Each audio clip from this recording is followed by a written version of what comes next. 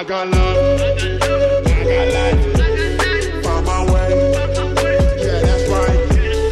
I got love, I got life. How you all doing, guys? Brandon here. Welcome to Retro Dodo. And one product you've been wanting me to review for some time now is the RG351P. Usually we get hold of these products quite quickly. We've got a number of partners that send us stuff, but for some reason the RG351P just took a while to land on our desk because there was something wrong with the internals, so they had to basically bring back all of the batches that they sent out and send us a new one. So this is the one that we've had for over a week now, working perfectly fine, and I think it's pretty good. I'm going to take you through the unboxing experience, the build quality, go through emulation, and get to the answer at the end that you've all been waiting for. Should you get this or the Retroid Pocket 2? So let's jump into the review.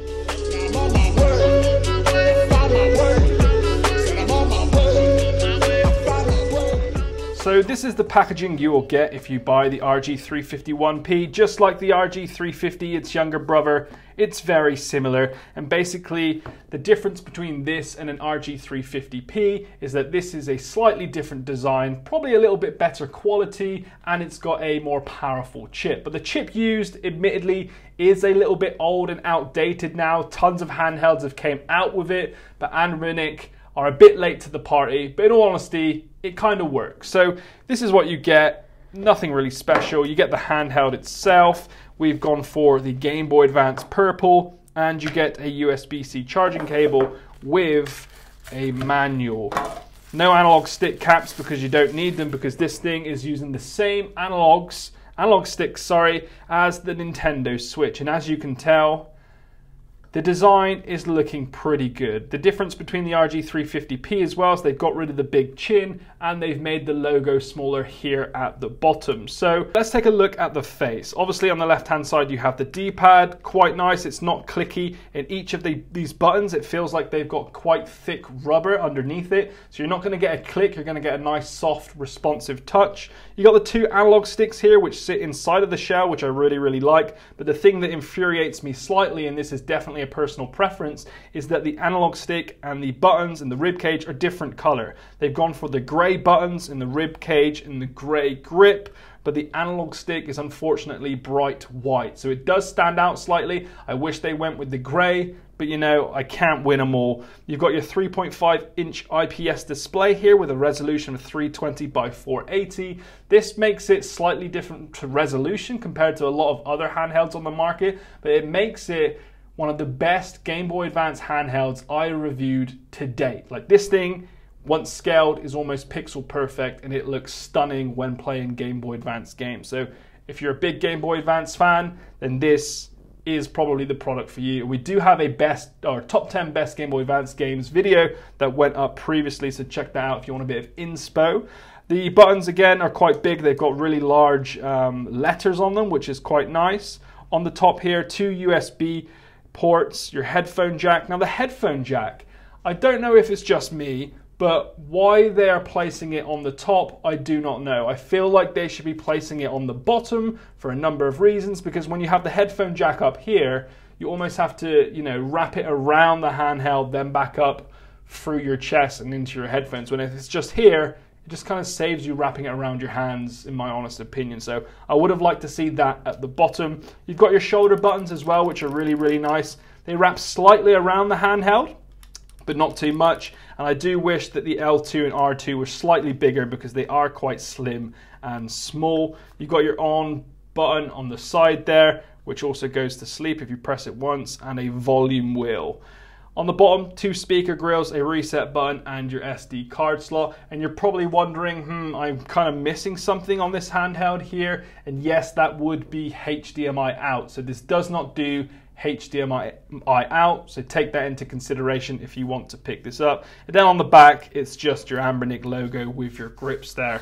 I think it looks really nice. You know, the color scheme here is lovely. It does resemble the old school Game Boy. I'm liking like the DMG gray. It's just a great looking handheld, and what they've done here is, you know, they've used, and what Anrinic is especially good for is build quality. This feels like a really sturdy product, and it absolutely is. They've got a stunning display in here, and it just feels like it can take a beating should you want to chuck it in your bag, give it to a kid, or be a bit rough of it. This will not break at all. The plastic, the shell, the screen used, it's even got glass at the front as well, is perfect. And all round, it is a lovely, lovely handheld. So what I'm going to do now is turn it on. And one of my favorite things about the RG351P is that it's so easy to pick up and play straight out of the box. A lot of handhelds that I review basically need a load of work out of the box. By a load of work, I mean that you need to change a load of settings, you need to go into emulator settings, sometimes it needs firmware updates straight out of the box. This here, you load it up out of the box, and this is what you're greeted with. A ton, like an easy menu here, it's Linux based, an easy to use menu. You go for all your games, you press A, and it came preloaded with thousands upon thousands of games. Now, you know, that might be a bit naughty, but this is why it's good, because it's already loaded. And this is one of the first handhelds that came preloaded with games which I didn't need to install. So all of the games I wanted was already loaded on here. I didn't have to touch it, and that's never happened before. I've had to load at least a few to get what I want on here, but this had everything I wanted. It doesn't have every game in the world, hell no, but it has all the best ones needed for you to, you know, experience a very, very fun handheld. Now, you know, it's got PlayStation. They say it can emulate everything up to Dreamcast. Well, you'll see my ratings in a minute when we do the emulation test. That's not really true. It can, but if you want decent gaming experience, no. But we'll get to that in a minute. So this, the RG351P, is perfect for giving or gifting to a newcomer in the retro handheld scene, something you want to buy for ease that's came preloaded. When you start up each of the emulators, the actual keypads and the buttons are already configured to that console, so you literally don't have to change any of the controls, which is lovely. It was just easy. You know, I was expecting to put a lot of work into this review, but I picked it up and I was happy with it from the second I turned it on, and that is what I want from a handheld. Admittedly, China and Ambernic still need to sort out their advertising as what it can emulate, because, you know, they're exaggerating slightly, but in terms of the handheld, how it looks, how it comes straight out of the box, finger kiss perfect. Now, I'm going to show you a few emulation games, or games using the emulators built in, and you can see for yourself, and there will be a rating in the top left corner regarding what we think it is out of 5. So let's take a look.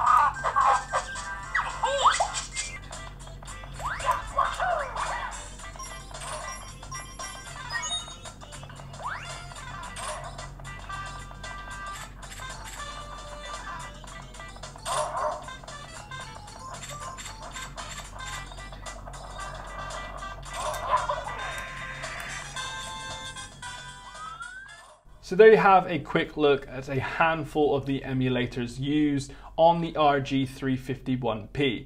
And in all honesty, this can play everything very well up to N64, majority of N64 games. The bigger ones like GoldenEye won't really run very well. Expect to get some crashes in N64 emulation. Over the past week, we did have 2 or 3 crashes in the N64 emulator, but apart from that, a lot of the N64 games worked okay. It wasn't flawless, you know, but it was 100% playable. Anything under that, PlayStation 1, Game Boy Advance, NES, Mega Drive, absolutely flawless. And that, combined with the easy to use, out of the box, preloaded games, superb build quality, makes this a very good competitor to the Retroid Pocket 2.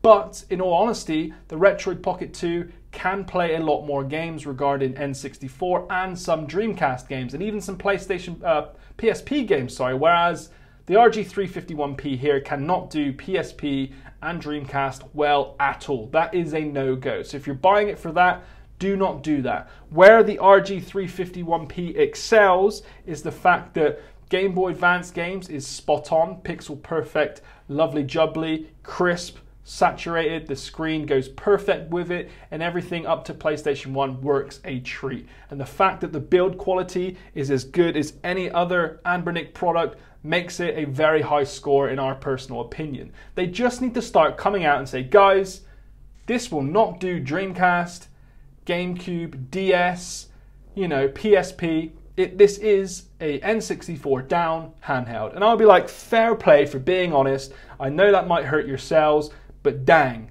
thank you for doing that, and thank you for not reeling in all of these gamers that don't really have a clue, thinking they're going to buy this for Dreamcast and N64, because that's not the case. This is the perfect handheld for anything under PlayStation 1. It is expensive, coming in at $100, but this is a handheld that I can trust to last for years to come and play everything under PlayStation 1 perfectly well. And the fact that it comes preloaded, all of the key maps are done for you straight out the box, means it's one that I can recommend to a lot of retro gamers. Newcomers, kids, teenagers, older generation that don't really know how to do all this technological firmware updates and all that malarkey. This is an all-round decent handheld that you can recommend to anyone, friends, family, whatever, that are into retro handhelds. There is going to be flaws, you know, it takes 4 weeks to come delivery-wise. Anbernic doesn't really have any support, but because I think this is going to be quite a popular handheld, there's going to be tons of support out there. So if you're looking for one of the best, how do I say this? It's not the best sub $100 handheld. It's, you know, I don't know how, like the best Game Boy Advance handheld out there, hands down.